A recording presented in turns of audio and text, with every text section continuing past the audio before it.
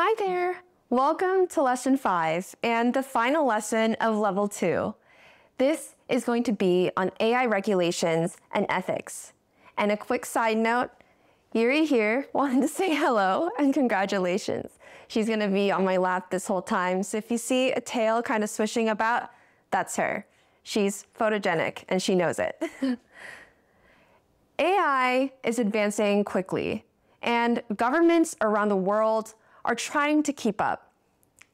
The United States mostly uses sector-specific regulations with an emphasis on industry-led innovation.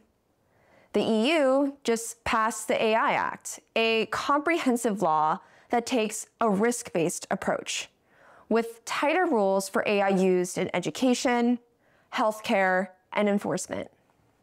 And in China, AI is shaped by centralized, state-led development with the focus on national security and social control.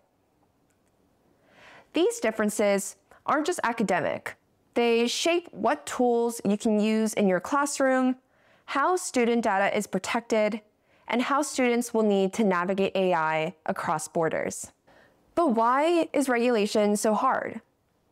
Regulating AI means finding the right balance between protecting people and encouraging progress.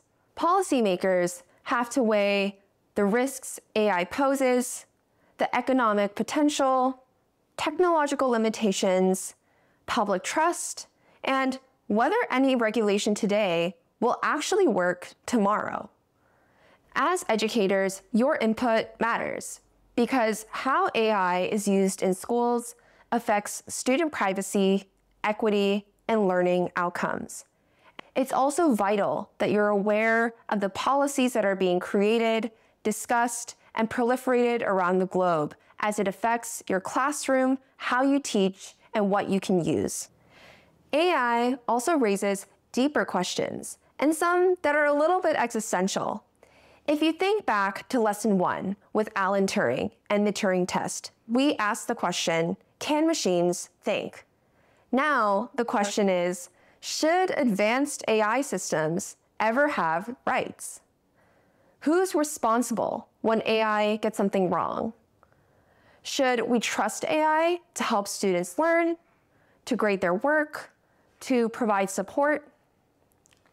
And these aren't abstract ideas. You've seen them play out in your own classroom as you use tools, and even when you use Flint.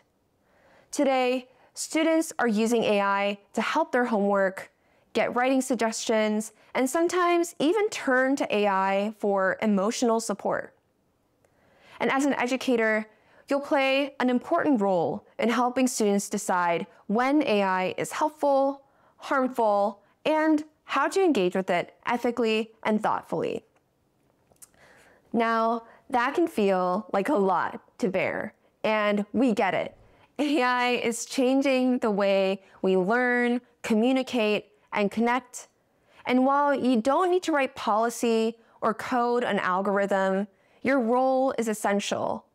You're helping students understand where AI fits in society, think critically about fairness, privacy, and power, and develop the ethical compass they'll need to navigate an AI-powered world. Now, you're going to be reading the material for Lesson 5, and in the next section, you'll be taking the Level 2 certification quiz. It has been such a pleasure being able to share some of the key concepts of Level 2 with you, and I hope to see you all soon. Take care.